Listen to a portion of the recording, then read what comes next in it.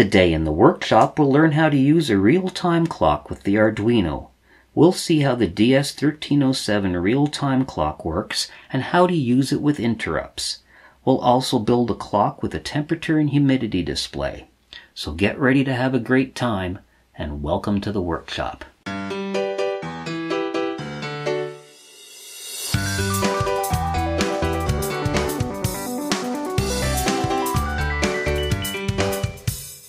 Hello and welcome to the workshop. Today we're going to talk about a very timely subject, and that being real-time clocks. Now, what exactly is a real-time clock? Is there such a thing as a fake time clock or an unreal time clock? Well, no. A real-time clock just allows you to answer one of the most basic questions that I'm sure you ask once or twice every day. What time is it right now? Now, the Arduino, all Arduinos, are wonderful devices. We use them for a number of different projects. They're very capable. They've got digital I/O pins. They've got analog to digital converters. They can communicate with I2C, SPI, serial communications. But one thing they cannot do is answer that question, what time is it? The Arduino does have some time-related functions. There is the delay function. There's also the millis function that'll tell you the number of milliseconds that have elapsed since the Arduino was last rebooted or powered up. But there is no function to actually give you the time of day, and for that you need to add an additional component, a real-time clock. Now, I'm going to be using a real-time clock that's based on the DS1307 real-time clock chip, and it's a very popular module. It's called the Tiny RTC module. So what we're going to do today is hook a Tiny RTC module up to our Arduino. It hooks via the I2C bus. We'll run some sketches to set the time on the module and to read the time on the module, and then we'll look at a more advanced use of the module using interrupts. So let's get started and learn a little bit about the Tiny RTC module and the DS1307 real-time clock chip. Let's take a look at the DS1307 real-time clock chip. The DS1307 counts time, date, day of week, month, and year with an accuracy down to 1 second. It can be used in a 12 or a 24-hour format. The device has leap year compensation to the year 2100, which incidentally is not a leap year. The DS1307 uses an I2C 2-wire serial interface. In addition to its clock functions, it also has a programmable square wave output. The device has battery backup with automatic power failure detect and switchover. In battery backup mode, the device consumes less than 500 nanoamperes for very long battery life. Now here are the pinouts of the Tiny RTC, one of the most popular DS1307 based modules.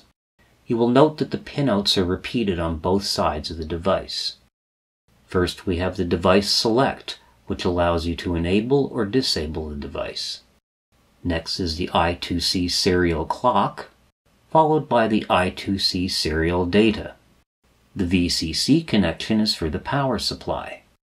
And of course there is a ground connection. There is also a square wave output and an output from the backup battery. So now, let's start using the DS1307. So here's the Tiny RTC real-time clock module. As you can see, I've soldered some header pins to one side of the module, and there's a connector on this side as well. If you're making the I2C connections, it doesn't matter which side you connect to. They actually provide two sets of connections, which is pretty common for I2C modules because sometimes you want to daisy chain these things.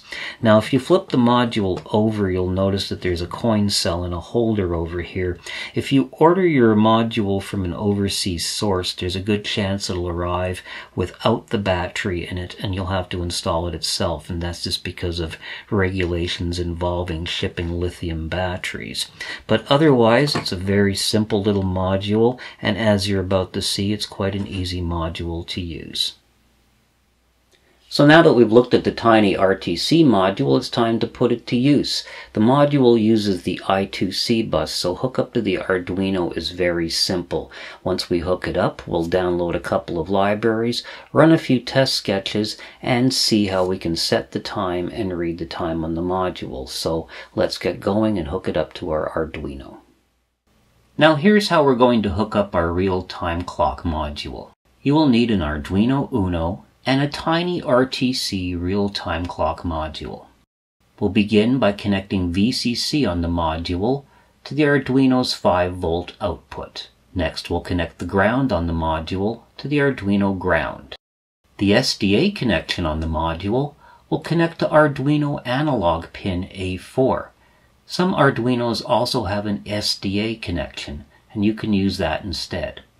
Finally, the SCL connection on the module will connect to Arduino analog pin A5 or the SCL connection if your Arduino has one.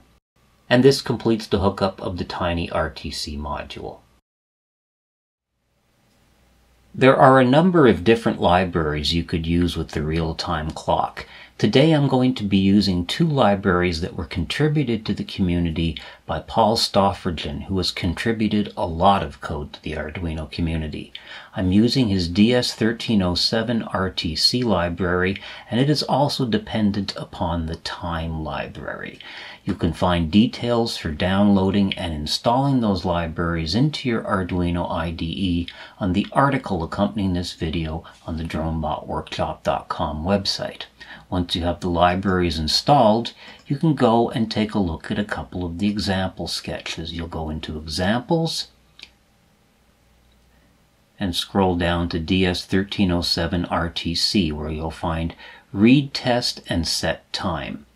Now the Set Time sketch will set the time of your real-time clock to match the time on the computer running your Arduino IDE. So you'll want to ensure that your computer has the correct time. Since most computers synchronize to a network time protocol server, that probably isn't a problem.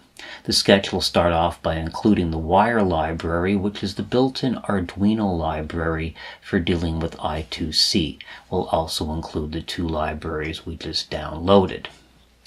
Now, the sketch has a number of different elements in it, some of which you may not be familiar with. One of the ones over here is TM Elements. TM Elements is a data structure and allows convenient access to the elements of time that we're all familiar with, like minutes, seconds, hours, days, etc. Without using a data structure, the time you are going to get back is going to be in the number of seconds that have elapsed since the beginning of Unix time, which is January 1st, 1970. It is far easier to use a data structure for that. We define ours as being TM. Now, most of the activity in this sketch occurs down at the bottom here in these two functions, the getTime and getDate functions. And what these functions do is they take the time and date that are in your Arduino compiler. So in other words, the time and date on your system, and these are returned. And so getTime and date are called in the setup, and these are written to the real-time clock using this function here. And then after that, we open the serial monitor and read back that time and that date. Now this code actually has no function whatsoever in the loop. And so this code will now program your real-time clock to match the time on your computer. So by running this and opening the serial monitor, we should see that the time correlates as long as it's capable of writing to the DS1307 chip. So let's take a look at that right now. Now writing the set time sketch really couldn't be simpler. Observe the time on your computer and then upload the sketch to your Arduino. Once it's uploaded, simply open your serial monitor. And you should observe that the time that the real-time clock has now correlates to the time you have on your computer. And that's all there is to it. Now, the other example sketch that's included with the DS1307 RTC library is the read test. And this shows you how you can read the time from a clock module that has already been set. And as you'll see, it's actually pretty simple. Now, we will start off by including the same three libraries: the wire library for I2C, the time library, and the DS1307 RTC library. Then we go into the setup when we set up our serial monitor at 9600 baud and just print the DS1307 RTC read test. Now, before we go into the loop, let's take a look at a function that we have down at the bottom, because this function is used within the loop. The function is called print 2 digits, and all this function's purpose is to format the time correctly, because when the digit is below 10, such as 9 seconds, 8 seconds, or 9 minutes, or 8 minutes, we'd like to precede it with a 0, and that's what this function does. It sees if the number is between 0 and 10, including 0, and if it is, it writes an additional 0 to it, so it formats it nicely. In the loop, we start off again with the TM elements, the data structure that we spoke of earlier, and we define that as TM so that we can get our basic unit of hours, minutes, and seconds. And then it is just a matter of reading the real-time clock and printing out those values. So TM hours, and then a colon, the minutes, a colon, a second, and then we'll do a print that says day, month, year equals, and then print the day with a slash, a month with a slash, and a year. Notice how we use the print 2-digit functions on the hours and the minutes to format those correctly. So that's really all that there is to it to read a DS1307 real-time clock once it has been programmed with the time. So let's run this and see what it looks like. Running the read test sketch is just as simple as the set time sketch. Once you've uploaded the sketch to your Arduino, just open up your serial monitor. And if everything is working, you can see the clock that matches the clock on your computer, giving the correct time and date. And again, that's really all there is to it. We've now proven that our DS1307 real-time clock is functioning correctly and has the correct time and date. So now we've seen the fundamentals of using the Tiny RTC clock with the Arduino, and if all we wanted to do was display the current time in our Arduino, in other words build a clock, we really don't need much more. We could use a liquid crystal or an OLED or an LED display instead of the serial monitor and build ourselves a clock, although chances are that isn't what you want to do, since digital clocks aren't exactly expensive and they're pretty readily available. Now, another thing you can do with the Tiny RTC module is generate a square wave. You may have noticed that there's a square wave output on one of the connectors on one side of the module. Now, that square wave can be generated at a number of preset frequencies, and I will show you how you can do that now. Now, the preset frequency I'm going to be using is 1 Hertz, so in other words, you'll get 1 pulse every second.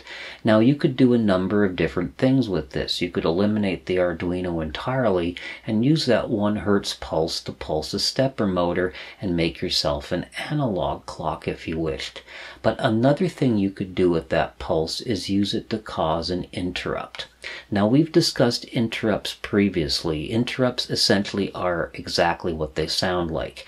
An interrupt comes along and the processor stops everything it's doing and services the interrupt and then goes back to doing what it was doing before the interrupt came. There are a couple of pins on the Arduino that are set for hardware interrupts, and those pins differ from the model of Arduino that you have. So on different Arduinos you'll have different pins doing interrupts. On the Arduino Uno, pins 2 and 3 can be used for interrupts, and those are interrupt 0 and interrupt 1 respectively. So I'm going to show you some code right now that can make use of one of those interrupts. We're going to connect the square wave output from the real-time clock module to one of those interrupt pins and run a bit of code. We'll initially just flash an LED play with it, but then after that I will show you something practical you can do using interrupts with the real-time clock. So let's get going and take a look at that now. To perform our experiment with the square wave interrupt, we'll start with the same wiring that we already have. You can add an LED and a dropping resistor if you wish, although these are optional. You can also just elect to use the onboard LED on the Arduino. If you do decide to use these, I used a 220 ohm resistor, but any value from 150 to 470 ohms would suffice. We need to make one additional connection from the real-time clock module to the Arduino, so connect the SQ or square wave output to pin 2 of the Arduino's digital I/O. If you're using the external LED, connect one side of the resistor to pin 13 and the other side to the anode of the LED. Connect the cathode of the LED to the ground on the Arduino, and this completes the wiring. Now here's the Arduino DS1307 set square wave interrupt sketch provided by Robert Ulbrich, and it's a really nice sketch. What I like about it is that it illustrates how to use the I2C library very well, and it doesn't require any additional libraries. So you'll start by including the wire library, which is the library for communicating with the I2C bus. That's included in your Arduino IDE. Next, we'll make a couple of definitions. DS1307 control ID with a value of hexadecimal 68 is the value of the I2C address for the DS1307, so that's built in and hard-coded into the chip. We also define a constant called LED pin. Now this is the pin that we are connecting an LED to. Now we could use the number 13 over here from an Arduino Uno, but it's actually better to use this statement, LED built-in, because that will work on every Arduino board. Next we have a function called setSQW, and this actually sets up the frequency of the square wave. And so we're going to pass it a value that you'll see a little later. And we start off on the wire library. We begin our transmission, so we transmit over to the control ID over here, so we know we're talking to the DS1307. Then we'll write a value of 7, which is called a preamble. And then after that, we write the actual value that we've passed over here, which will set up the square wave frequency. And then after that, we end the transmission. So this is an excellent illustration of how you communicate with devices on the I2C bus. Next we have handle int. This is our interrupt handler, because what we are doing is we are creating an interrupt. So every time the interrupt has been detected, we'll call this interrupt handler. And this interrupt handler simply flashes the LED. Now if we go into setup, we'll see how we set everything up, and it's quite simple really. We'll set up the serial monitor and we'll print a few things over to the serial monitor. We define the LED pin as being an output. Next, we attach our interrupt. Now we're going for interrupt 0, which is data pin 2 on the Arduino Uno. And then we will call our interrupt handler, which we called handle int. That was this up over here. And we do this on the falling edge of the interrupt. So every time we see this interrupt on data pin 2, which is interrupt 0, we'll call handle int, which should flash the LED. And over here, finally, we set the actual square wave frequency on the DS1307 by using the setSQW function we discussed earlier, and we pass it this value, which will set the frequency to 1 Hertz. This sketch has nothing in the loop because everything is accomplished here in the setup. So let's take a look at this working now. Now here's our square wave interrupt sketch. It's a very simple demonstration. As you can see on the screen, we can see that it has set the square wave to 1 Hertz and it's attached itself to the interrupt on pin D2, which is this blue wire over here coming from my real-time clock.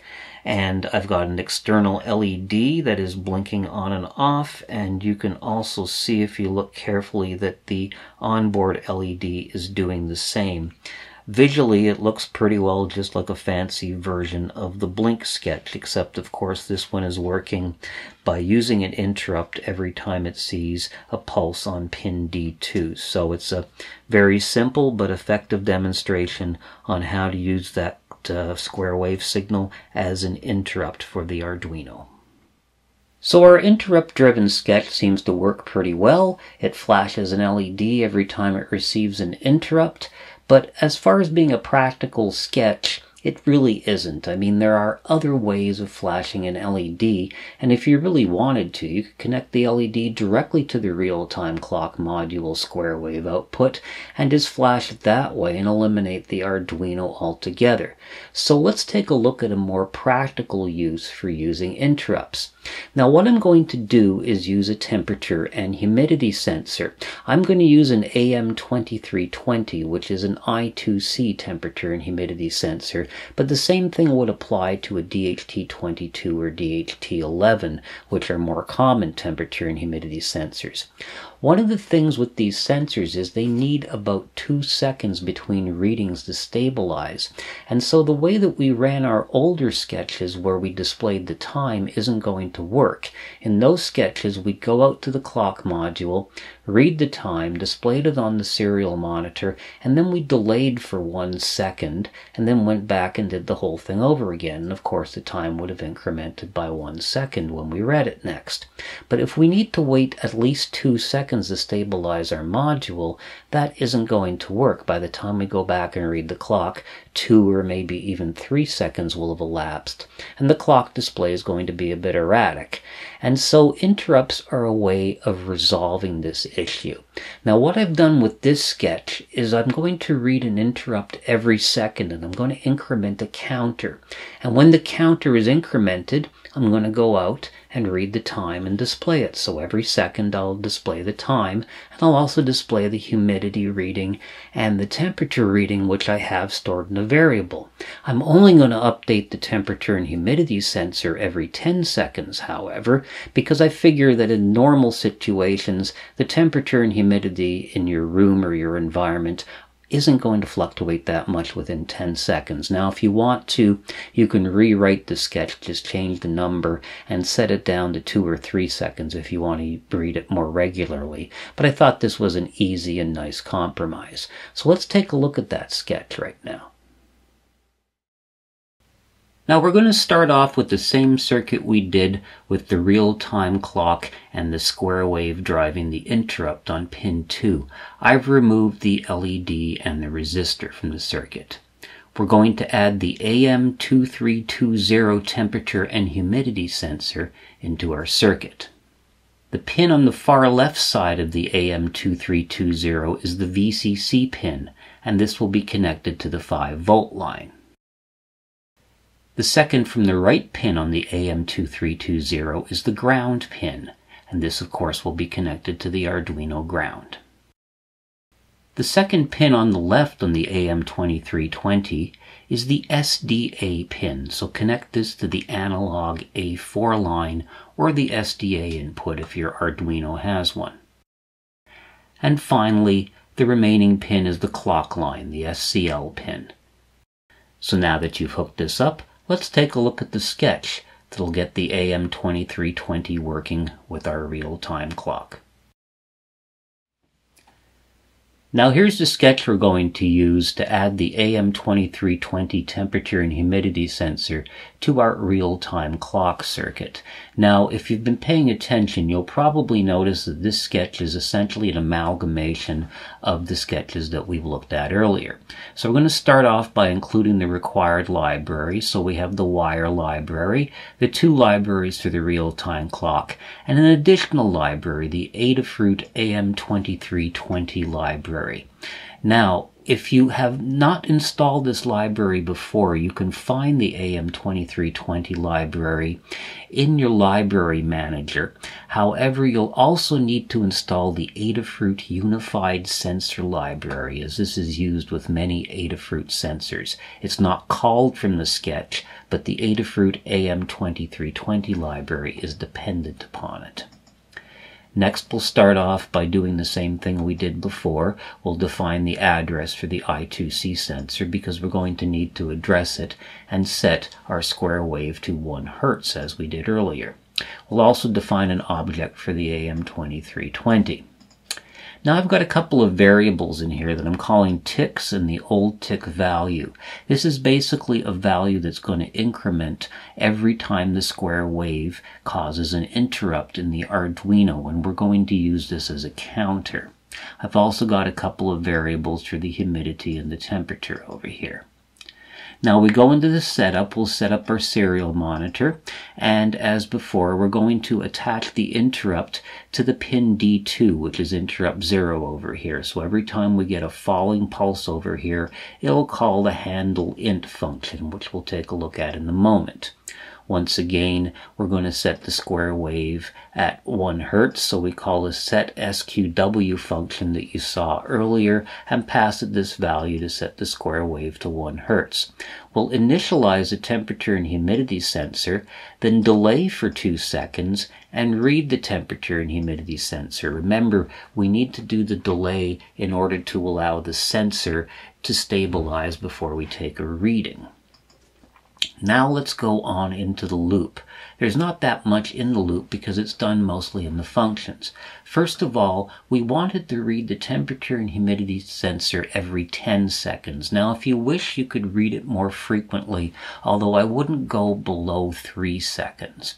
But at any rate, we count the number of ticks, and when the ticks reach 10, we'll read the humidity and the temperature and assign it to the 2 variables, and then reset the tick value to 0. Now, this is where we update the serial monitor.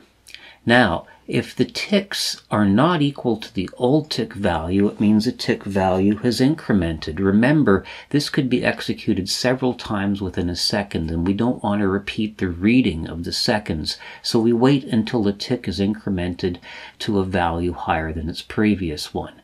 If the value has incremented, then we'll reset the tick value to old tick value so that we can run this the next time, and then we call a function I'll show you in a second called print current time and pass it the humidity and the temperature.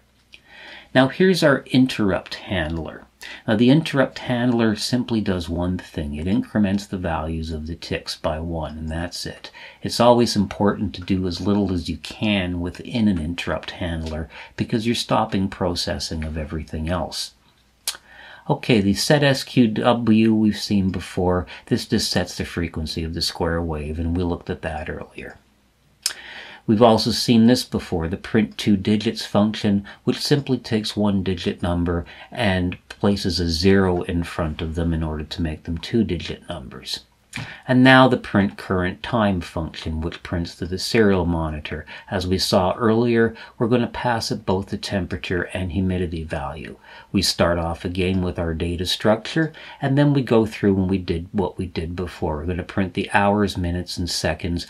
I've formatted this to just have the hours, minutes, and seconds followed by the date in universal date format, and then after that we'll print the humidity and the temperature. We'll do a new line, and that's it for the function. So once again, this is really an amalgamation of things that we have seen before. So now let's load this up to our Arduino and take a look at it and see how it works.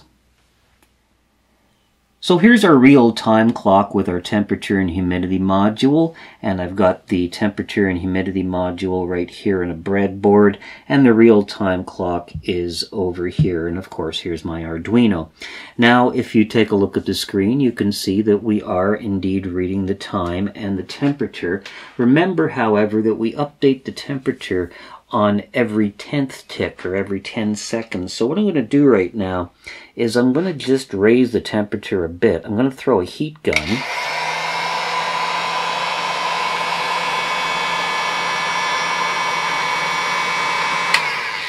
Now notice the temperature has not yet gone up. It's done every 10 seconds. But we should eventually see that rise, and there we go. Now we're at 28.5 degrees Celsius. and we'll wait another 10 seconds. Look at that. Now we're at 36 degrees Celsius. So as you can see, the temperature and humidity module is only being read every 10 seconds. Now, in normal circumstances, of course, the temperature shouldn't rise that drastically within a 10-second period. But if this is a problem for you, you could also reduce that time down to about 3 seconds or maybe even 2 seconds to have a more responsive meter. But otherwise, our circuit seems to work just perfectly. Alright, well that about wraps it up for today. I hope you enjoyed the video and that you're now thinking of making time-aware Arduino projects. Now, as always, you will find a detailed article accompanying this video on the DronebotWorkshop.com website. You will find the link to that right below the video. While you are on the website, please consider joining my newsletter. This is not a sales letter, it's my way of keeping you informed about what is going on in the workshop and also of soliciting your opinions so that I can find out what other subjects you would like me to cover in these videos and articles. Also, if you have not subscribed to the YouTube channel, please do that. There's a lot going on in the workshop. We'll be having videos every Saturday and robot videos every Thursday. So if you haven't subscribed already, please do that. Until the next time we meet, please take care of yourselves, and I hope to see you very soon again here in the workshop. Goodbye for now.